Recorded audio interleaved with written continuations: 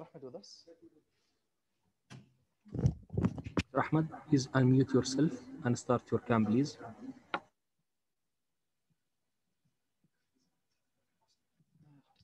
Okay, let me see. Yeah, sorry about that. Yeah.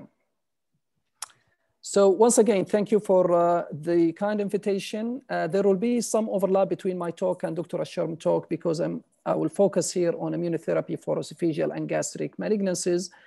I thought it might be a good opportunity for those who are not able to attend the elegant talk of Dr. Alshehri that I might go over some of these like clinical trials and to try to streamline the immunotherapy pathway in esophageal and gastric malignancies. Also, I would like to thank BMS actually for letting me have this talk on their behalf. So we know that, gastric cancer is not among the most common cancers in Saudi Arabia. Actually, the incidence, according to Globocon, is around 5.7% with expected mortality of 8.2% among different kinds of cancer. This underscores the poor prognosis of this cancer entity in comparison to many other types of cancers. Even the previously known poor prognostic cancer like lung cancer, because now we have so many options and treatment and immunotherapies and targetable mutations. The lung cancer prognosis now started to be much better than gastric cancer. So this is why we are focusing now on immunotherapy, hoping to have much more options to extend the survival of these poor prognostic cancer entity. In Saudi Arabia, according to the Saudi Cancer Registry, you can see that like 2016, like almost 78 male patients with 50 female patients have been diagnosed that year with esophageal cancer, and almost 207 with 111 females have been diagnosed to have gastric cancer in 2016. As you can see, that the natural history, the median overall survival of advanced gastroesophageal cancer is generally less than 12 months. The standard of care is a platinum 5-FU-based chemotherapy as a first-line agent. Subsequent chemotherapies include irinotecan, taxanes, TAS-102, plus minus ramucirumab, of course, with taxane, represent the standard of care in subsequent lines of treatment. The question now, where is the role of immunotherapy? Where do immunotherapy options fit into the treatment paradigm for patients with advanced gastroesophageal cancer? To know the answer to this question, you have to consider the molecular testing, including the HER2, including the MSI or MMR deficiency testing, PD-L1, and of course, the tumor mutational burden now, especially more than 10, is being considered an agonistic indication for like immune checkpoint inhibitor like pembrolizumab. So to have a clear idea what to do next with your patient, in gastric cancer patient, you have to have these molecular biomarkers available to decide what to do next. There have been like FDA approval for several types of immunotherapies in gastroesophageal cancer. So namely, we have in gastric cancer, the pembrolizumab have been approved in later lines of treatment for PD-L1 more than one, CPS more than one, like in third line and beyond. In esophageal cancer, the pembro was also approved in squamous cell carcinoma for PD-L1 of CPS more than 10, again in second line setting, while nivolumab in esophageal cancer have been approved in squamous cell carcinoma in the second line, regardless of PD-L1 expression. And this is what we are talking about, the tumor agonistic indication, okay, which means regardless of the type of cancer we are talking about, if you have an MSI high cancer, you may consider like using pembrolizumab and later lines of treatment if you don't have a good option to offer. And now they added also the tumor mutational burden high as defined by 10 and more mutations. okay, the Pempro can be used for the same indication in later lines if you don't have better options. So let's focus on the different clinical trials in gastric and gastroesophageal adenocarcinoma. I'll start with the third line setting because this is where the Pempro and nivolumab have been introduced in the business of gastric and esophageal adenocarcinomas. And one of the oldest studies is actually the Keynote 059. Again, this is the third line and beyond. Third line and beyond. It was a single arm study where overall response rate was the primary endpoint, and it was reported to be 11.6% for single arm and single agent pembrolizumab. Okay, in this study, they looked into PD-L1 positivity, like CPS more than 1. They found there is a clear difference that the benefit was mostly restricted for PD-L1 positive.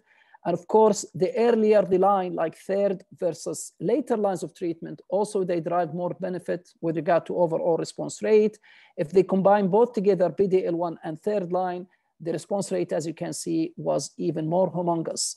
Look here, when they consider MSI high, can you see that? Is 57%.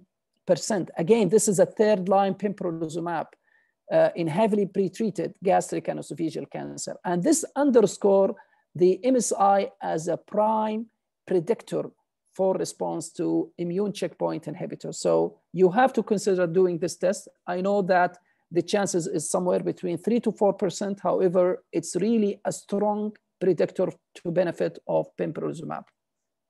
Okay, this is the progression-free survival and overall survival. This is the comparison between PD-L1 positive and PD-L1 negative. Again, the same trial of Pempro, single agent in third line setting.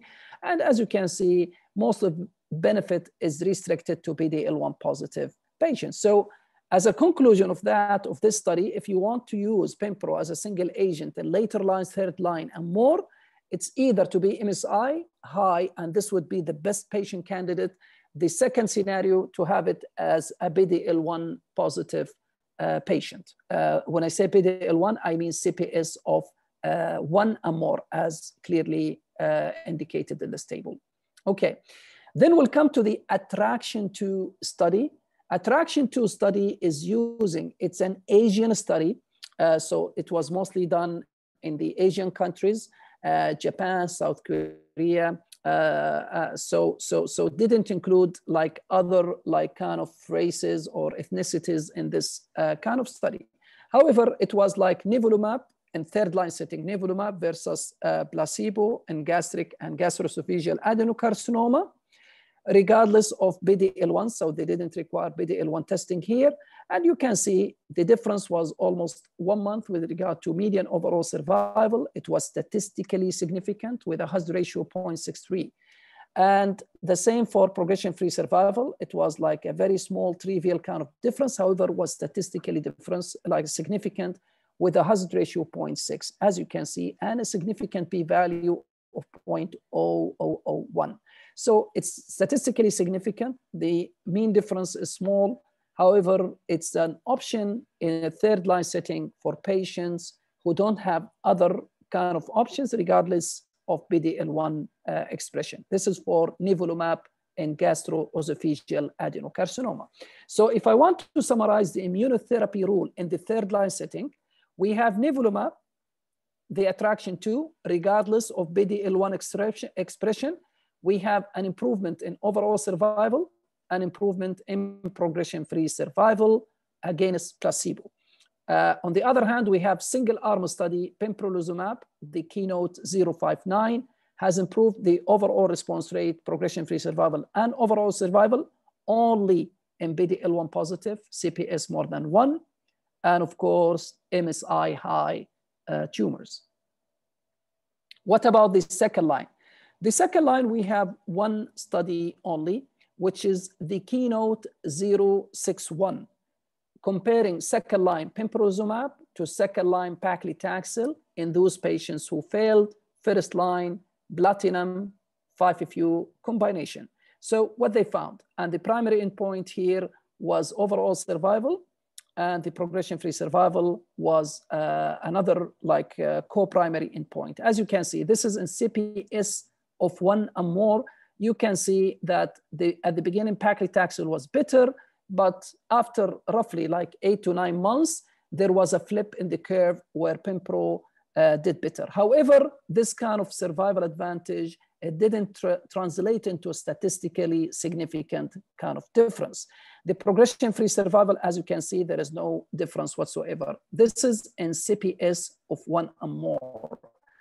But there was a post-hoc analysis, subgroup analysis, when they consider those who have CPS of 10 and more. Look at the hazard ratio now. It's 0.64. So it seems to be much more significant. And again, in the subgroup who have MSI high tumors, you can see the hazard ratio is 0.42. So in the second line setting, despite the trial with its primary endpoint was negative, so it didn't reach a statistical significance with regard to overall survival. However, if we consider those patients with CPS of 10 and more, and those who have MSI high gastric cancer, those are the patients who might drive most of the benefit of having Pempro in the second line setting. So if I have a patient in the second line setting and I had a PD-L1 positive 10 and more, or MSI high, more strongly, MSI high gastric cancer, I may consider pembrolizumab in these patients. What about the first line setting? Now, once again, we are talking about gastric cancer first line setting.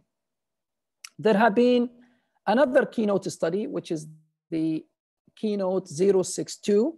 And this was a 3-arm studies using Pempro alone, chemo alone, or Pempro plus chemotherapy. And they tried to find the endpoints in CPS of 1 or more and CPS of 10 and more.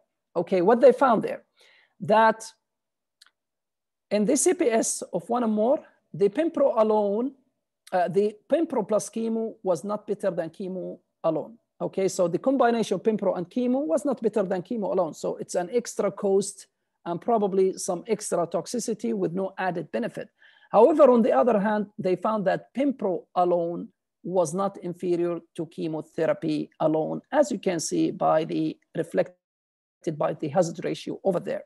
Okay, but when you consider the CPS of 10 or more, the story is different. You can see that Pempro alone is superior to chemotherapy alone. This is with regard to the overall survival or the survival advantage. And this is a slide which can show you the impact of MSI high as a predicting factor to benefit to pembrolizumab. And this is from the keynote 061, the pembrolizumab in the second line setting.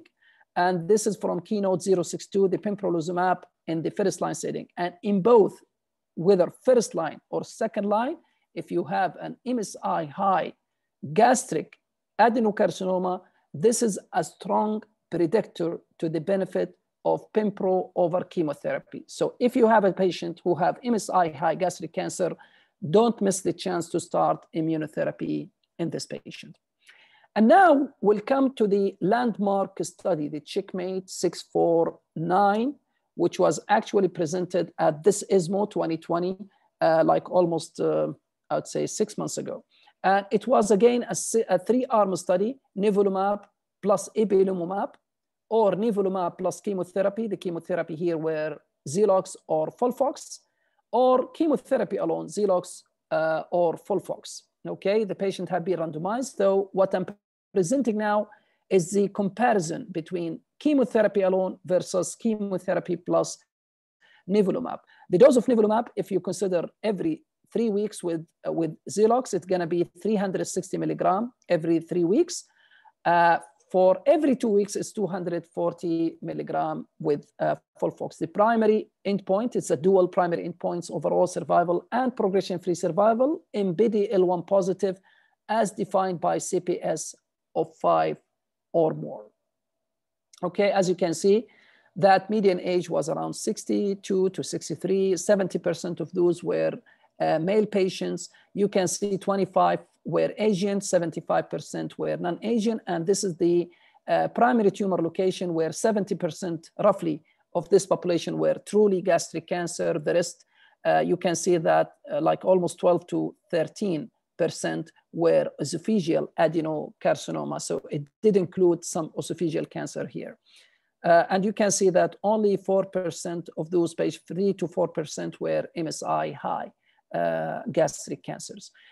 Okay, this is the first primary endpoint. As you can see, the overall survival, there was a clear and clinically meaningful improvement in overall survival by almost 3 to 3.5 months, from 11.1 to 14.4 months, with a significant hazard ratio of 0.71 and a significant p-value of 0.0001. So this is a clear benefit and significance of adding nivolumab to the first line chemotherapy, whether Xelox or Folfox. When we look at a different level of PD-L1 positivity of CPS of 1 or more, or all patients, whether PD-L1 positive or negative, once again, we can see that nivolumab also has significantly improved overall survival in these populations, whether talking about PD-L1 of CPS 1 or more, or talking about PD-L1 positive and negative populations. Still the p-value is significant, which means that nivolumab has improved the overall survival regardless of PD-L1 positivity. As you can see, the improvement in overall survival was seen in all subgroups with no exception. Even those patients who are microsatellite stable, you can see they still derived significant benefit by adding nivolumab to first-line chemotherapy. What about progression-free survival? The same kind of story like overall survival. There was a clear benefit from addition of nivolumab to first-line chemotherapy with a significant hazard ratio and p-value, has improved from 6 months to 7.7 months. The same kind of finding, even if we change the CPS from 5 to 1 or more, and even if we consider all PD-L1 positive, PD-L1 negative population, you can see that the hazard ratio is still significant, which means that nivolumab has improved the outcome regardless of PD-L1 positivity.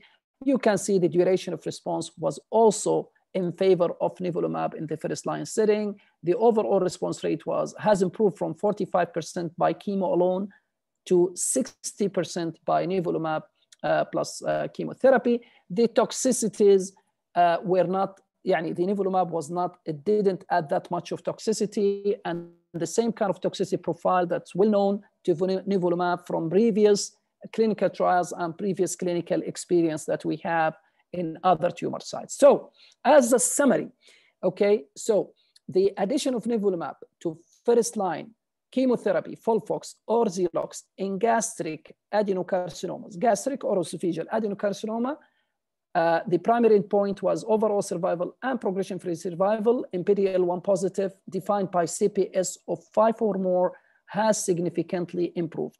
Even this kind of improvement was seen for PD-L1 of CPS 1 and more, and also for all population, whether PD-L1 positive and PD-L1 negative. As such, the investigators have concluded that nivo plus chemo represent a new potential standard first-line treatment for patients with advanced gastric cancer, and I do actually concur with that. So this kind of combination, nivo plus chemotherapy in the first-line setting, I believe it will be like a standard of care in the near future. Another study in the first-line setting is the Attraction 4 study, which use a combination of first-line nivolumab plus chemotherapy. The chemotherapy here was like S1 plus oxaliplatin or KPOX. Once again, there have been 2 primary endpoints, the overall survival and progression-free survival. The progression-free survival has met its primary endpoint, which means there was an improvement in progression-free survival. However, the overall survival didn't show significant difference. And for some of the reasons that Dr. Ashar mentioned, maybe because of the percentage of PD-L1 positive population in this study, and maybe because of the chemotherapy backbone using S1. So we don't know why do we see this kind of difference. But for me, if I'm gonna use like nivolumab in the first line setting, I might use the approach of the Checkmate 649, which is a combination of nivolumab plus Folfox or nivolumab plus KPOX or Xelox. So Further data using avelumab. Avelumab have been tested in 2 different studies. One of them, the Javelin Gastric 100.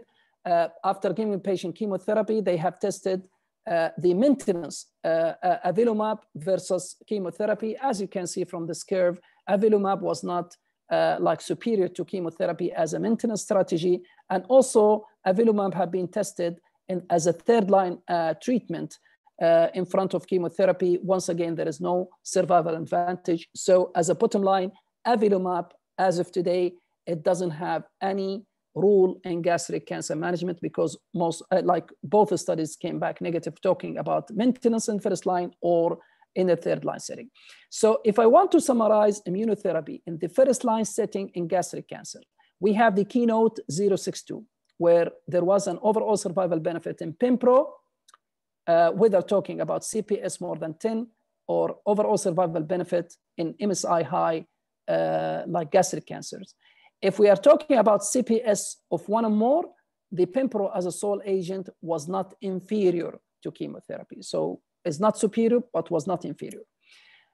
But the Checkmate 649 is another study which showed overall survival, progression-free survival, and response rate benefit by adding nivolumab to chemotherapy in the 1st-line setting. And this was true whether talking about PD-L1 positive using different kind of definition, CPS of 5 or more, CPS of 1 or more, or even if we consider the whole population, PD-L1 positive, PD-L1 negative, addition of nivolumab to chemotherapy, I mean FOLFOX or XELOX, it did translate into improvement in overall survival, progression-free survival, and response rate. The Javelin Gastric 100 failed to show a benefit of avelumab in front of chemotherapy. So this has summarized all immunotherapies in gastric cancer studies. What about esophageal cancers? Esophageal cancer is a little bit different from histological point of view, from molecular profiling point of view. And this is why we have different studies than gastric cancer. One of the studies is the Keynote 180 using pembrolizumab as a single agent in later lines of treatment like 3rd line and beyond. And as we can see, the response rate has improved significantly only in squamous cell carcinoma and only who have been tested PD-L1 positive, CPS of 10 and more, score 10 and more, okay? Then we had the landmark Keynote 181, which is a phase 3 trial testing pembrolizumab in the 2nd-line setting versus chemotherapy.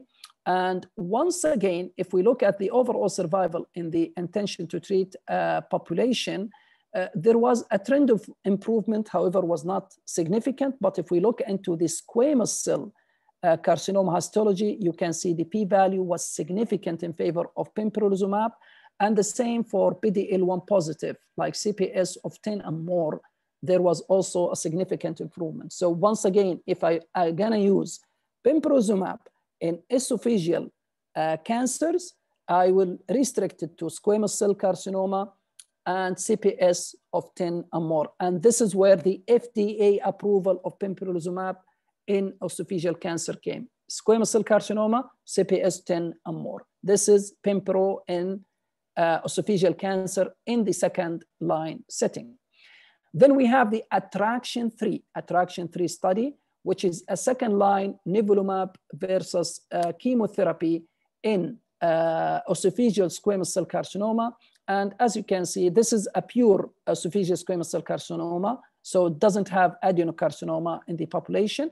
And as you can see that the nivolumab was superior to chemotherapy with a significant hazard ratio of 0.77, which met its primary endpoint.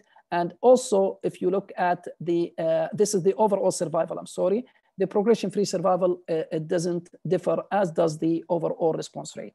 So this is another like kind of option in the 2nd-line in esophageal cancer, nivolumab, regardless of PD-L1 positivity in esophageal squamous cell carcinoma. So both of them, the pembro and nivo, can be used in the 2nd-line in esophageal squamous cell carcinoma.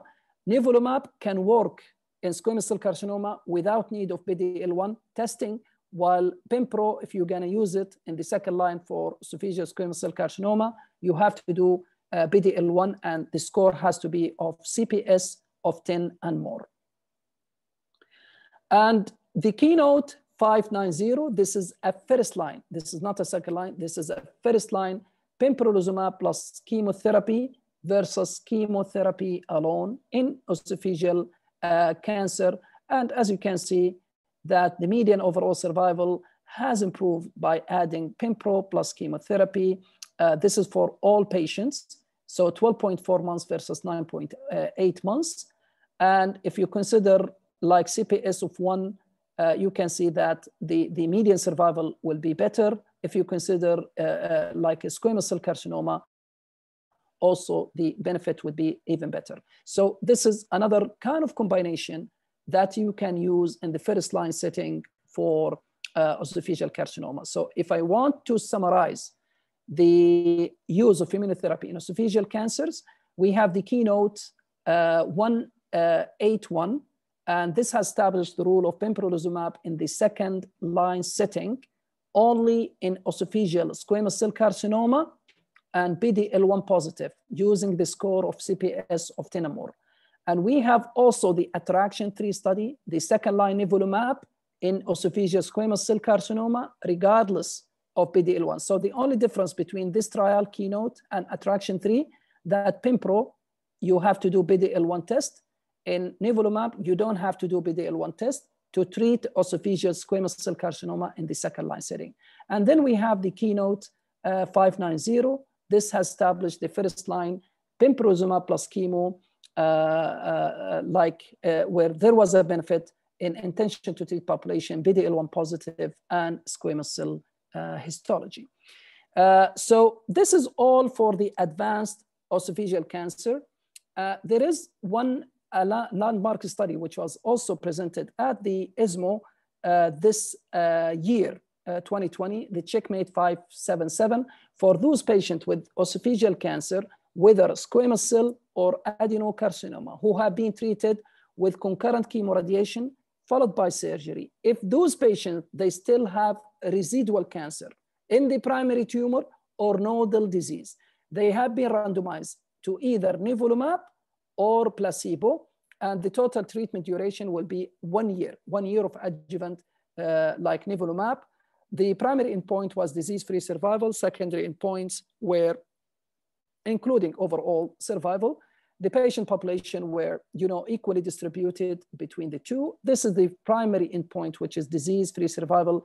As you can see, nivolumab significantly improved the disease-free survival in comparison to placebo. You can see that the disease-free survival was 11 months in placebo arm, where it was 22.4 months in nivolumab, so almost doubling of disease-free survival. The hazard ratio was 0.69 with a p-value of 0.0003. So it was statistically significant, and this kind of benefit was seen in all subgroups, favoring nivolumab, adjuvant nivolumab, post-concurrent chemoradiation, post-surgery, in those patients who have residual cancer at the primary tumor or nodal disease. Again, once again, the safety profile of nivolumab is well known to most of us, and nothing or no alarming kind of toxicity that have been raised in this study. And there have been like quality of life, like kind of analysis was presented at the GI ASCO, like almost 2 months ago. And you can see there is no difference whatsoever between the placebo and nivolumab. And the patient-reported outcome analysis revealed similar overall health status between nivolumab and placebo, which indicates that nivolumab was not toxic to those patients, to the extent that there was no difference in the quality of life between nivolumab and placebo. So the investigator concluded that this kind of nivolumab, adjuvant nivolumab, may represent a new treatment strategy for esophageal cancer who have been treated with concurrent chemoradiation and surgery, and they still have residual cancer. Adjuvant nivolumab treatment might represent a new promising strategy to reduce the risk of recurrence.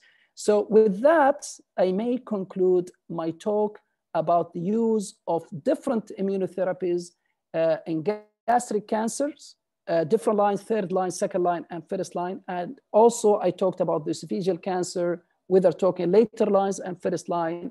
And finally, I concluded with the use of nivolumab in the adjuvant setting. And I would conclude here. Thank you for your attention. Thank you very much, Dr. Ahmed, for this nice comprehensive review about use of immunotherapy in gastroesophageal cancer. For the sake of the time, we can get one question if any one of the panelists here has any question. If not, I will just ask one question, Dr. Ahmed. Now, sure. Regarding the testing of PD-L1 in the metastatic setting. Also, we have one question from the audience regarding this. So there are different, scoring systems that we are using in the testing of PD-L1. So do you think with the result of the CheckMate 649, do we really need to spend a lot of time doing PD-L1 testing, or we can just use nivolumab as a part in addition to chemotherapy? This is an excellent question. I was expecting actually a question like that. And to be honest with you, despite the study showed that nivolumab plus chemotherapy was beneficial regardless of PD-L1 testing. But for me, I'll stick to the primary endpoint of the study, which is trying to get, the CPS of 5 or more, and to treat those patients with this kind of combination. If this kind of testing is not available for whatever reason, for me, I may consider combining nivolumab plus chemotherapy. But if I have this kind of testing available, I'll stick to the primary endpoint that have been mentioned in the study. Thank you very much, Dr. Ahmed, for your presentation again. And now we'll move to our next speaker, Dr. Ahmed Alshehri.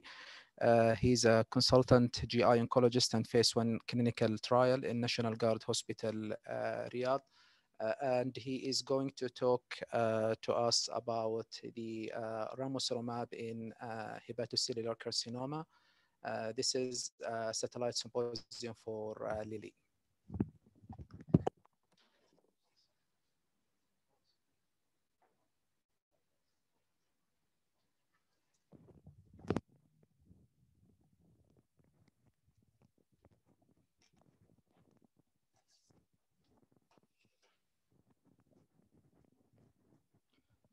So thank you. I firstly thank the organizers, and I thank Eli Lilly for